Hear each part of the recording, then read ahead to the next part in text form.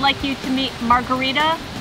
She was found on the highway and she was skin and bones when we found her, but we have fattened her up into the gorgeous dog that she is now.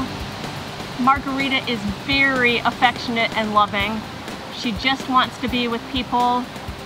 She's well-mannered, she's housebroken, she's well-mannered in the house. She walks perfectly on a leash. But that being said, she is a big girl, so you would need to have the strength to hold her if you needed to. I predict that she will be a couch hog and a bed hog because she just wants to sit on your lap all the time. Margarita's problem in life is she's not a big fan of female dogs or little dogs, so she would probably do best as an only dog so that she could have your full love and affection.